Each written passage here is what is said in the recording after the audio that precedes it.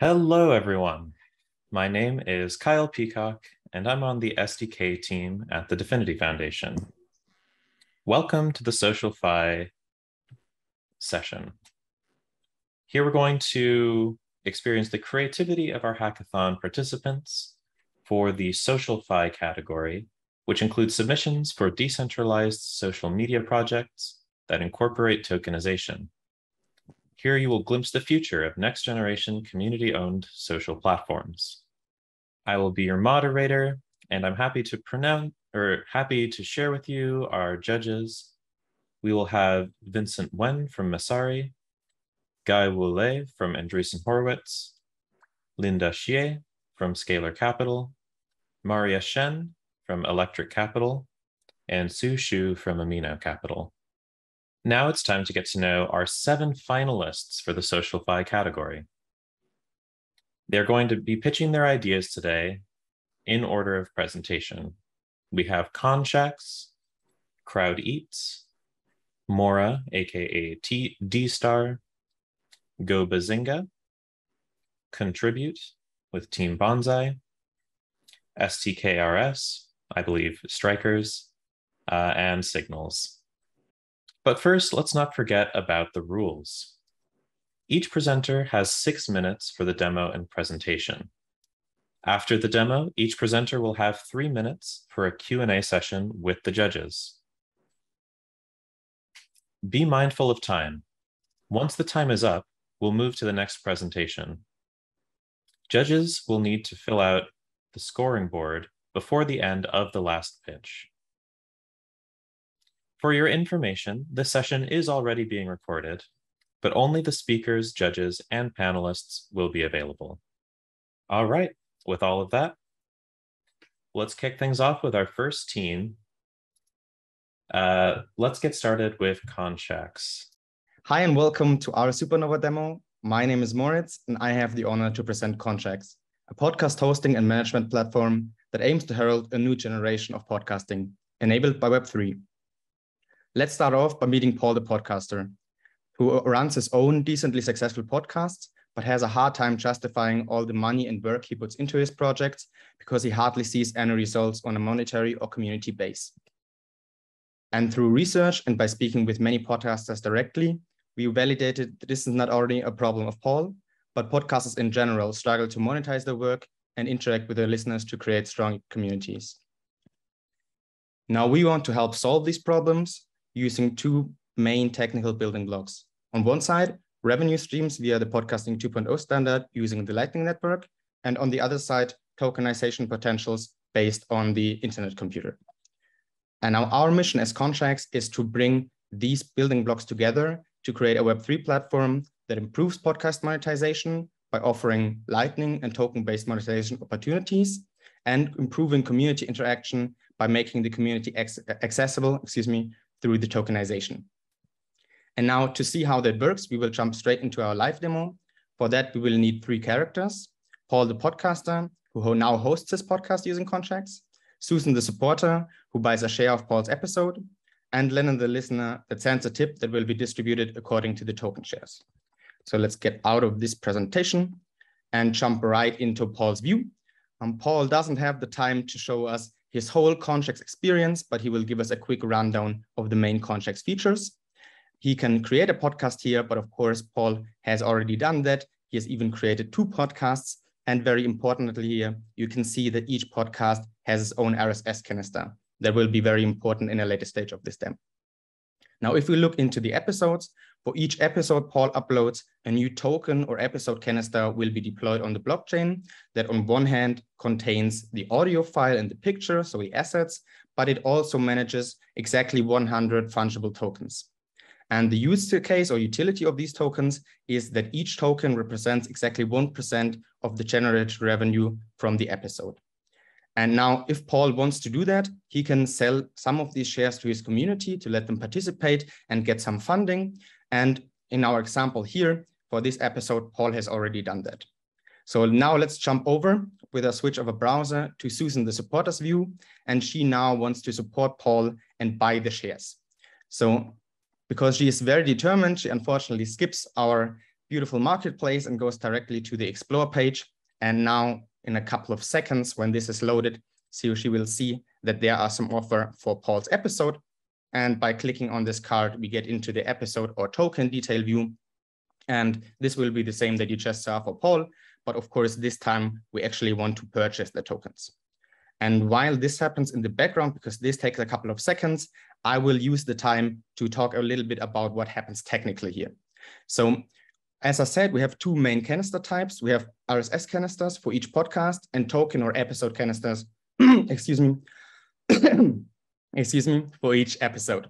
And the main purpose of the RSS canisters is to expose these feeds that you can see here. RSS feeds for podcasts make sure that on every listening application that you want to use, you can actually also access the podcast because you have standardized tags here. And in the beginning, we have a couple of general information about the podcast, like the title. And at the bottom, we have things like items. These are the episodes. And the whole monetization magic of Podcasting 2.0 works with these value tags. As we can see, we have recipients with an address and a split. And this information is used to send lightning payments and reward podcasts in the community. And now with our solution or our concept, these items here are controlled and governed by the respective token or episode canister. So that means, I think the transaction now went through, as you can see. We are in Susan's view and she now owns 20 of the own shares. If we check now the episode, before selling the token, Paul had 99 of the shares and we had one fee share. And now if we refresh, we can see that we have an additional split of 20 of the shares that belong to Susan. And that brings us to our third character. This is Lennon, the listener who uses the Breeze app. This is a podcast player that supports the Podcast 2.0 standard and lightning value payments. And this is the wrong podcast. Let's go into the correct one. Let's just make sure that we refresh here. And now I can play the episode. I don't know if you can hear that in Zoom, but it's also not too important. And we have a couple of lightning-based payment mechanism here. And we want to use Boostergram for this demo today. Boostergram is something like a lightning-based tip. So I can send 1,000 Satoshis here with a message and just send it out by the click because I like the episode so much that I want to reward the creator and his community. And now, based on our concept, what we of course expect to see here is we now send 1,000 Satoshis, and of course these should be distributed according to the splits. And we can do that by on one side checking Susan's transactions, and we can see if we refresh that, that this is there. And also we can do that for Paul. I think for time reasons, we will keep with the transactions here. And also you can see that that worked. And now let's slide back into the presentation as I'm running out of time. We made use of a lot of the unique values of the internet computer, but most importantly, we created a solution that works right now. And in our next steps, we will onboard creators and podcasters to refine our functionality. And in the future, we can easily extend our concepts beyond podcasting to like music and videos. And yeah, with that, I want to thank you for your attention. Yes, I think my time is up now. Thank you to everyone from the Dfinity dev community and the foundation that supported us until here. And it was a blast to present this. Thank you. Thank you so much. Let's go ahead and move right along to CrowdEats. CrowdEats, you can go ahead and unmute now. Hey, my name's Justin, and I'm very excited to present CrowdEats, a Web3 reimagining of how we interact with local businesses on the internet. We live in a review-centric world. Most of us check ratings and reviews before buying things. But can we actually trust these reviews? The answer is increasingly no. We're seeing a record proliferation of fake reviews. Here's an example of a fake review I myself wrote last year. Think about how many reviews like this are on the internet. Something is clearly not working. This is partially because Web2 review platforms are reluctant to increase the effort required to write a review because most people don't actually write them. And they don't because there's little benefit to doing so. This leads to problem number one, that people are not incentivized enough to write reviews. Our solution is simple, pay people to write reviews. Once that incentive is in place, we can then safely increase the requirements for writing reviews. Here I'm opening the CrowdEats app on my Pixel Android. I decided from the very beginning that if I wanted to go consumer, I had to go mobile. Now I'm going to write a review. It's a familiar UX. You pick a rating and write some text. Then you pick the restaurant or what's called a shop that your review is for. This search functionality is implemented using a full text search index I built using Motoko and runs completely on the internet computer. Once you pick your shop, you're then required to upload at least one photo. This is not only to give users visual content, but also to help ensure the credibility of the reviewer. The reviewer also has to verify their location to make sure they're within a certain distance of the shop. We can also see the token reward. For example, I received 45 crowd if this review is published, including a bonus for being one of the first to review the shop. Crowd is the native token of Crowd Eats. What happens now? In a typical Web2 platform, the review would then go through some opaque machine learning algorithm, which may flag it for in-house moderators to review. But the reality is worse. Over the years, we've seen cases and cases of review platforms cajoling and bullying restaurants, telling them that their bad reviews can be filtered out if they buy ads. These platforms often hire an army of salespeople who call up restaurants and offer them such deals. This leads to problem number 2, that centralized review platforms abuse their power to moderate reviews. Here's our solution. Take the power of moderation away from the platform and give it to decentralized community juries. This is how it works. Every review goes through a jury who vote whether or not to publish the review. Users stake tokens to become jurors and don't know one another. If a juror votes in the majority, they get their stake back plus a reward. Otherwise, they lose their stake. Voting in the majority in a divided case yields larger rewards. This disincentivizes laziness. If a user wants to participate in a jury, they should first navigate to the Adjudicate tab. Then they should join the queue. Now they're matched with the case. You can see all the relevant details like the stake required, the maximum reward, and the time given to vote. If the user chooses to accept the case, they will be required to stake tokens. Once they've accepted the case, they can then see the actual review that they need to adjudicate. It's important to carefully review the review, including any attached photos, as well as the profile of the reviewer, which shows you their history of published reviews. You can also search up whether a review was plagiarized or not using this tool. How does a juror decide whether to approve or reject a case? They should consult the review guidelines, which will one day be decided by Community DAO. Now let's vote. In this case, I'm going to vote to reject. Since I'm the first to vote in this case, I won't know whether I keep my stake or whether I get any token reward. You can see the past cases you voted in, which shows the statuses of those cases as well as how you voted in them. You can also see your current token balance, including the history of your transactions. Let's take a step back. The purpose of reviews is to decide whether to eat at a restaurant, but how do we find restaurants in the first place? On apps like Yelp, you search for keywords and then page through a long list of results, but that assumes you know what to search for. On apps like Instagram, you see photos of what your friends are eating, but you don't see the restaurant's rating, and sometimes you don't even see the restaurant's name. What if you could combine those two experiences into one? What if you could build a viral SocialFi food experience and link it to a trusted layer of community moderated reviews? When you first open the app, you're greeted with a home feed of posts, which are snapshots of something someone has eaten. Like in Web2, you can tag posts, write captions, and like them. Everything is stored on the internet computer, including these photos. Every post is also associated with a shop, where you can instantly see its information, including its address, photos, and most importantly, its reviews. We will soon enable decentralized moderation for posts, where posts that get reported also get sent to a jury. The home feed is for people you follow. You can see your followers and followees from your profile.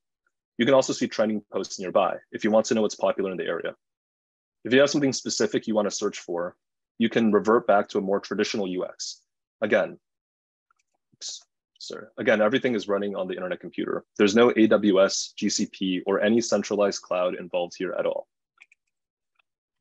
Due to time constraints, I was only able to show a fraction of the features available. For example, I've entirely skipped the login experience, which leverages Web2 social sign-in to maximize consumer adoption. There are a ton of exciting features we're working on, all of which are unique to Web3. I'd be happy to dive deeper into some of these during the Q&A.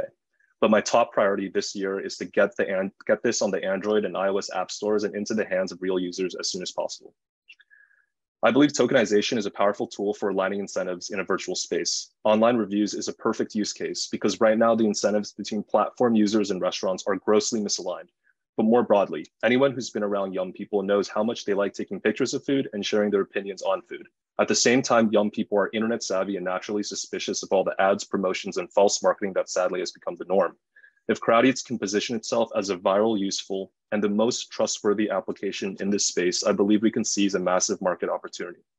With that, I'm happy to take any questions. All right. Thank you, Justin. Thank you, Crowd Eats. Let's go ahead and move on to our next contestant, Mora from D-Star. Hello, everyone. My name is Lu. Thanks for having me here to represent D-Star team. Our project is Mora. Mora is to deliver the autonomy of thought and create your private space. Oops. So first, let's get to know more about Mora protocol. Mora protocol is content protocol built on top of internet computer. By leveraging IC characteristics, we use Canister as a base unit. Content relations, finance, concepts are all implemented in Canisters, not the platform. So it's 100% platform decoupled. A person can have any number of content canisters with different dimensions. All these canisters will comply with Mora protocol. There's one thing that we've been thinking, which is why people do not realize the need for a content protocol. First of all, everyone is numb to the inefficiency of traditional content publishing process. Secondly, the traditional internet does not have shared database. They compete, not collaborate. It's a zero-sum game. Blockchain technology before internet computers have problems like storage limitation, computation limitation, etc. So they're not really good enough to build large-scale productivity tools. Whereas with internet computers, they can all be solved. So with Mora APIs and the tools we provide, builders can easily set up decentralized platforms in the forms of subscription accounts, blogs, Wikimedias, etc. One problem we are trying to solve is the efficient distribution of traditional content.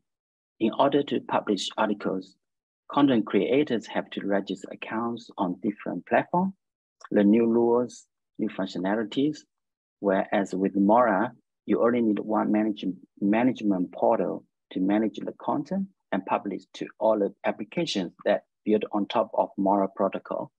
It breaks the data monopoly and improve the circulation of content as well as the overall content publishing efficiency. Because of Mora protocol, content circulation is no longer in a closed loop. All content-related data, relationship, and finance can be circulated throughout the network. Every participant contributes to the whole ecosystem to achieve the maximum accumulability. It turns a zero-sum game to a collaborative one. Another problem we're trying to solve is data ownership. Since the ownership of canisters belongs to the user, that solves data misuse that's happening in the modern world. In Mora protocol, income generated from content creators are sent back into Canister directly. No one can take away the data, your followers, your incomes. Mora protocol support pluggable contract design. It empowers builders to customize the capability for the content and Canister. By calling the trusted canisters, user can switch on and off features like voting, fundraising, article on NFT, and conditional inheritance. To facilitate the development of Mora ecosystem, we will build infrastructure around content, include Mora Blockchain Explorer, copyright certificate, etc. So let me present some applications that we have been built so far. So I'll jump out the presentation. And this is our website. This is the content consumer portal where users can manage the subscriptions, NFT collections, the records, comments. It's 100% decentralized and fully functional.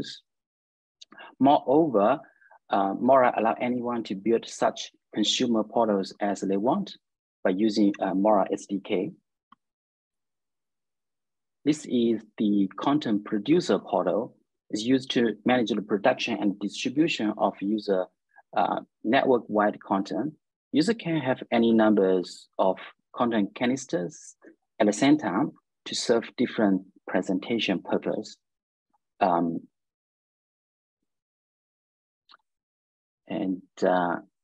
This is the canister for content display.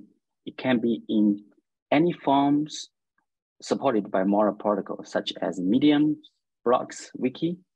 All contents are coming from canisters, not the platform. Mora platform only responsible for displaying the content and calling the canister functions. This is the Mora blockchain explorer or Mora scan. From here, you can generate content copyright certificates, which is part of the infrastructures that we're building. And I think that's the end of it. Thank you very much. Thank you, Xiaoyi, and the rest of the D-Star team. Let's go ahead and go on to Go Bazinga. Well, hello everyone. We are Team Go Bazinga, and we have built a decentralized proof-of-stake content moderation module as a part of our Supernova Hackathon. Now, I'm sure many of us would have encountered such content on social media. Unfortunately, we are not the only ones. More than 3 billion people across the world are exposed to such content and risk getting affected by PTSD. Though we have content moderation mechanisms in place, they're more often than not controlled by central authorities and may not necessarily always be neutral. The question that we answer today is, can we use the power of blockchain to create a decentralized moderation system? Presenting a 2-layer decentralized content moderation, where the AI-based filtering acts as the first line of defense and the users on the platform acts as a second line of defense before a content is approved and put on the global feed of the platform. Now let us dive a little deeper into exactly how these layers work. Whenever content is uploaded on the platform, it undergoes analysis. The text undergoes the sentiment analysis, while the video undergoes analysis of frame by frame to look for any kind of explicit content. Once the content is approved, it is put on the global feed of the platform. Now, even after that, should a user feel that the content is objectionable, they can flag the content and it is removed from the global feed and moved for moderation. In the moderation queue, the users vote on the approval or rejection of the content while staking their tokens to substantiate their vote. At the end of the voting, a decision is made and the voters on the winning side are rewarded for being on the right side of the vote. Now let us look at how the voting process and the distribution of reward works in a little more detail via an example. Suppose this is the content piece under moderation. Now we have 3 voters who voted in favor of approval and have staked a total of 15 tokens. On the other side, we have 2 voters who voted in favor of rejection and have staked a total of 30 tokens. Now, despite more tokens being staked on the rejection side, the approval still wins the vote because of the number of voters voting in favor. On the platform, every vote counts for a single vote only, and this is to prevent whales from swaying the vote and maintaining the integrity of the platform. Post this, the tokens that are being staked by the rejection side or the losing side are then redistributed among the voters on the winning side. This distribution happens in the exact same proportion as the original number of tokens staked by the voters on the winning side. Now, a major advantage of a platform like this is that it can be used to moderate content of all types, be it text, audio, images, or video. We have developed a moderation MVP for the Supernova Hackathon, which can be accessed at moderation.gobazinga.io. As the next steps, we would convert this module into an open source repository for other projects on the IC ecosystem to use, wherein they can pick up this open source repository, tweak it according to their own needs, and use it in a ready-made manner. Further, this would be readied for integration with the main Go Bazinga app, which was always the intention for the module. Now, before we wrap up, we'll just take you through a little bit about what Go Bazinga is. Now, to understand Go Bazinga, imagine TikTok on internet computer with a layer of speculation or fantasy league-like speculation on top of it. On the platform, the users are rewarded for creating content, engaging with content, or for speculating on content created by other users. The objective is to enable monetization for all 3 billion social media users, irrespective of whether they are creators or passive lurkers. Our decentralized app is already live, and we have more than 6,000 users on board coming from all across the world. This is accompanied by a growing and engaged community on Twitter, Discord, and other social media handles as well. Now, we're a team of 3 serial entrepreneurs who are working on Go Bazinga and bring together a combined experience of more than 25 years in various fields of business, ranging from marketing, technology, to finance. We are also backed by investors from across the globe, such as Anmi Capital, Tooling Build, and a group of Harvard alumni from the US. Further, we've been a part of the Definity Developer Grant Program as well. Well, thank you so much. And we welcome any questions that you may have on the content moderation module or the Go Bazinga project at large. Thank you, Go Bazinga team. Next up, we have Contribute from Team Bonsai. So hi, my name is Jesse, and I am happy to present Contribute today. So I'm a developer on Team Bonsai, and we built this SocialFi app, and we call it Web 3.0 storytelling with NFTs. So writers need a secure and trustless platform to host their stories and raise funds. So currently there's loads of apps out there that are, letting writers write fiction, non-fiction stories and engage with large audiences. But these are Web 2 platforms that are engaging in shady practices of taking data, taking large fees out of the profits that these writers are making and sharing to their audiences. And some of them don't even have a monetization model. The writers are making money from Patreon and stuff for writing their fiction and non-fiction stories. So we wanted to bring this to Web3, and we've made an inbuilt monetization model for writers and artists via NFTs. So just before I show our app, I just want to say some stats so far. App is only as good as how you're doing with it and how much users you have, I think. So we already have around 300 active monthly users. We've sold over 700 NFTs on our marketplace and Launchpad, and we've airdropped out hundreds more. And that's growing every day. We're not stopping there. We already have grown a nice social community. We've got, I think it's actually almost 4K Twitter followers. Nice little peak there recently, 1,000 Discord members. And we have 3 larger projects lined up that want to launch stories and NFTs on our platform. Pendragon Quest is next up, and Galactic Guardians is another IC project. Animal Kingdom is another NFT project that want to launch on our platform. So I'll just jump into the live demo. Great. So this is our app on the IC, fully decentralized, front end to back end. Back end is in Motoko. Our authentication is in internet identity. Our app is split into 3 main sections. So we've got our story section, our Launchpad, and our marketplace. So this is the story section I'm in right now. This is where readers will be just browsing through stories written by individual authors as well as larger projects. That's the featured section there. We've got Bonsai Warriors, launched by us, Team Bonsai. It's just a multi-chapter story about the characters of our NFTs, the world around them, and all that good stuff. Pendragon Quests up and coming. They are in the most like section there. So people can like on stories if they want. Try to in that most like section, get to the top of the app. If you've got NFTs linked, you'll be able to then view that author's NFTs and buy them on our marketplace, which I'll be showing in a moment. This is where you'll just create a story. We have a nice tutorial on how you link in your own NFTs. So I'll just take you to our Launchpad now. So this is where we launched the larger projects NFTs. So if you've got, thousands of NFTs to sell, it's not suitable to just launch a couple. It's not suitable to mint them all individually, right? So we launched them on our Launchpad. We've launched Bonsai Warriors, which was our collection of NFTs from our Bonsai Warriors stories. It's sold out. It was a great launch. Now next up and coming is Pendragon Quest. They launched in about 10 days. So we're looking forward to that.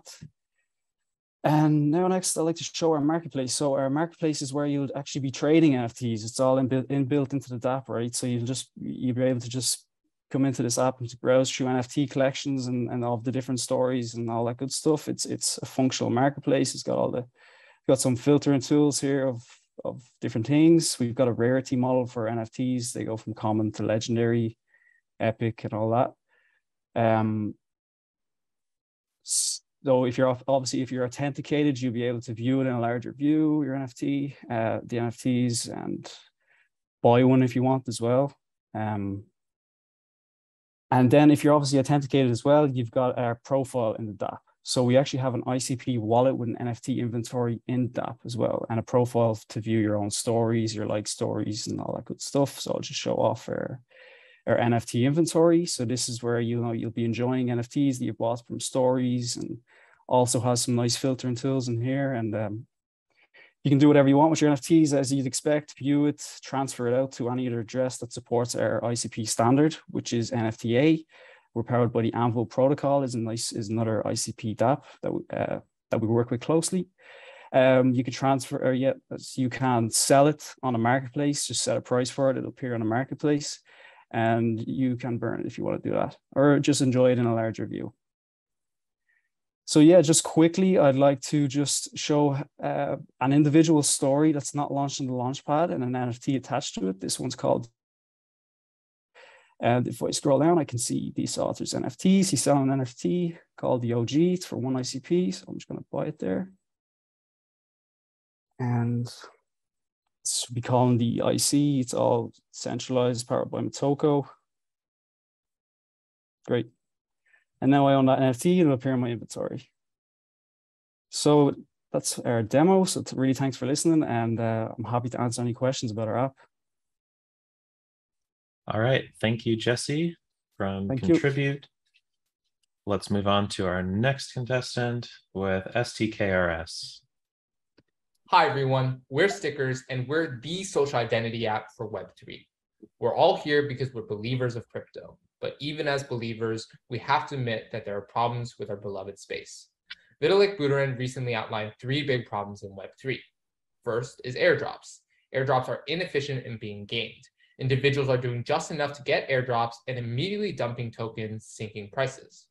Second, verification remains a big problem in both Web2 and Web3. Scams, botting, lying, and general lack of trust is pervasive throughout all online interactions, leading to a shocking cost of nearly $1 billion in online fraud. Third, governance. DAOs remain imperfect, with whales accumulating most of the power by being able to purchase more tokens, leaving us with a bad imitation of our current political system. Okay, lots of problems. What is Stickers? Stickers is the social identity application for Web3. On the website, each user gets their own wall, which is most analogous to a Facebook page. Each wall contains a user's stickers, which are non-transferable, soul-bound NFTs representing a user's life experiences professionally and socially. For example, holding a job at a company for a certain number of years or attending an ICP developer conference are all examples of possible stickers. These stickers are granted to users by verified organizations such as their employer or event organizers, such as Dfinity in this example. Users can also comment on each other's walls to write referrals for one another, provided they share the same stickers. How does this solve any problems? Well, first, on airdrops, airdrops should focus on rewarding developers. Why? Developers are directly responsible for a protocol's adoption. They build the dApps that get users on a protocol, increasing transaction volume and price of tokens. We target developers through POAPs, or proof of attendance protocols, where we can track loyal developers who attend your conference. Say ICP hosted a developer conference and has a desk allowing developers attending the conference to enter their wallet. ICP then airdrops to these loyal developers who are clearly genuinely interested in your protocol. This allows ICP to keep track of their developers, potentially polling them in the future when they're deciding which features to prioritize on the roadmap. The second problem is a big one, verification. How does Stickers verify at all? Well, traditionally, social media requires users to give out a crazy amount of data in order to prove you're a real person.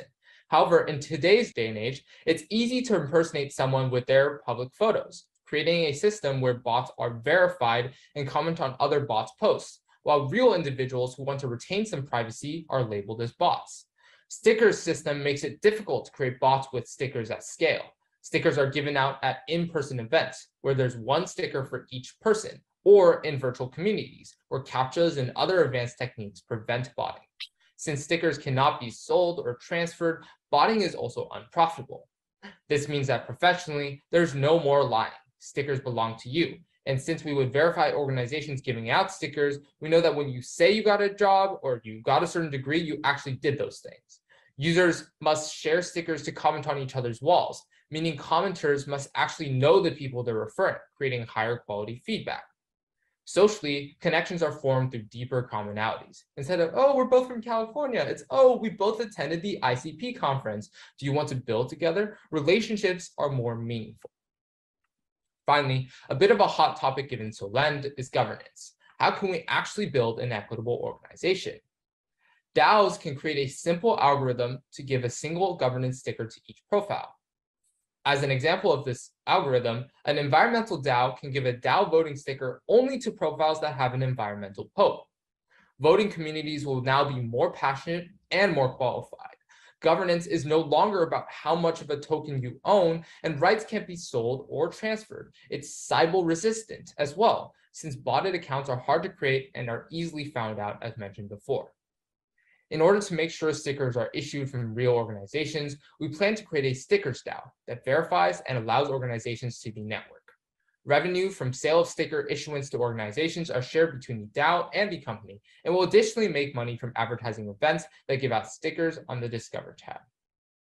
In just a few weeks, our team has built out our own protocol to mint and grant non-transferable stickers to our users. We've also built out a thematic front end for users to sign in with internet identity and interface with our protocol, with pages to search for users on the platform, to view user sticker walls, and to comment on each other's profiles. Organizations can also view all users who share their sticker. We're excited to bring our project to the world. We'll start with rigorous testing and then officially launch after a partnership with a big crypto conference, handing out pokes at the conference and booth. We'll continue this to solve the chicken and egg problem, focusing on leveraging existing communities, promoting stickers by offering them at conferences.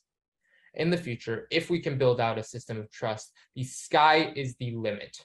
Our service can operate as the Web3 auth portal, a place to receive tickets and build fervent communities, and finally, a method to build out uncollateralized lending services in DeFi. We chose ICP because it fits our project perfectly. Users shouldn't have to pay gas fees to receive a sticker. Given our aspirations as an auth and DeFi portal, we need fast and reliable service. ICP allows for everything to be on-chain and decentralized while working at web speed, something not possible in Web 2 and Web 3 alternatives. This is our team. We bring a lot of experience in development, business, and in the crypto ecosystem. You can view our team sticker walls or make one of your own at stickers.me. Thanks for listening. Now let's open up for questions. All right, thank you, Stickers team. Let's move on to our final presentation from Team Signals. Hi everyone, my name is Bernie and I am so excited to share with you all my app, Signals. So I was inspired to build Signals after moving to a new city, and I found it really hard to connect with people around me. It occurred to me that I pass the same strangers every day who maybe share my interests and hobbies. We live in the same building, go to the same gym, or maybe we want to play the same sports. And despite an epidemic of loneliness, crowded cities, and all of us carrying devices which constantly broadcast our location to private companies, it seems like it is harder than ever to connect with one another in genuine and meaningful ways. And I know from organizing arts and social spaces myself that when we are able to find one another, it's often difficult to organize democratically or financially. Signals allows users to broadcast different types of signals onto a map. People can then interact with these, up or downvote them, or leave messages. Signals is a unique SocialFi space for making connections, discovering local events, and creating decentralized communities. Signals is a DAO, and so the more you interact with it, the greater say you have in its governance. I think it presents an opportunity to rethink social media, to put social connection back at the heart, to center it around local communities coming together over their shared needs. I really wanted to solve something that was a real problem for average users and to build something unique that would bring people to the platform to benefit from decentralization, but without needing to have technical knowledge beforehand. But I think the best way to show its potential is to demo it. So hopefully you can see this as well. This is the live site, and these are lots of signals that people have been leaving all over the world. If I zoom into London, we can take a look at the different types of signals. So this is the chat signal. It can be used for a range of things, maybe finding a language exchange partner, a running buddy, maybe you want to connect with other new parents in your area, or maybe you just want to organize with your neighbors in your apartment block, which was something we saw that there was a real need for during COVID. The great thing about it is that the possibilities are really only constrained by the imagination of its users. You also have the trade signal, so you can list goods and services for sale. And this works similarly to how apps like Gumtree or Wallapop might work. And you have the event signal. So at the moment, you can already buy tickets in the app. And I think this could be a great way to onboard new users and bring them to the platform. I know from organizing events myself that existing platforms take a high commission without adding much value, and they don't make the event particularly discoverable to local people in that area. And yet people will download a new app just to buy tickets to a specific event that they want to attend. You also have these views to search through the different chats, trades, and events. So Signals is built as a DAO, and as you've seen, a user doesn't necessarily have to understand what that is in order to benefit from what Signals has to offer. But here you can see your profile information, how many tokens you have, and the current configuration of the DAO. So this shows you things like the amount of tokens you receive for creating a signal, how many downvotes you need before a signal is deleted, and how many other things as well, like how many tokens you get for having a highly rated signal. So the idea here is that the community together can find the right balance between incentivizing users to populate data and maintaining the health of that data. I obviously really like the idea in general, and I think it offers something unique just through the map. But this was one of the most fun things to implement for me, because this is where we see how it could truly be a Web3 platform run by its users. And I would love to take these DAO mechanics much further as well. So what's next for Signals? So the pin icons are customizable, and I think this could be a great way to reward early users or investors. Another great way to bring people onto the platform is through curated lists of pins. You could, for example, follow your favorite food blogger to find the best spots to eat in your city. I'd also really love to build a DAO launcher into the platform so that when people do connect with one another, they're able to organize amongst themselves to solve their own problems. I want to make the potential of DAOs available to ordinary people to use in their own communities so that we can all benefit from decentralization and the power of blockchain. Private DAOs could also pay to have their own private maps, and you could even unlock hidden maps if you acquire enough Signals token. So you could have the DAO governance chat happen on Mars, for example. I think Signals has huge potential because it's simple. The concept and user experience are clean and effective, and yet there are so many ways that it can be used. And I think it's easy for people to customize it to suit their particular needs. Already, I've seen people using it in ways that I hadn't anticipated. People have left job postings, giveaways, and all sorts of things. So I launched the app a week ago for Supernova, and I've really been blown away by the reception so far. People have left signals all over the world, in Hong Kong, Japan, China, India. I'll run out of time if I try to name them all. But I think that it shows the excitement that people feel about stripping social media back to what it could be, which is not endless scrolling and arguments, but real human connection. Thank you so much for listening. Please go and leave a signal. It's been so great to see a visual representation of where everybody in the community is based, and I would love to answer any questions that you have. All right, thank you, Bernie. Thank you so much. And thank you to all of our amazing contestants for your incredible work. We're now going to take 20 minutes to deliberate on the winner for the SocialFi track.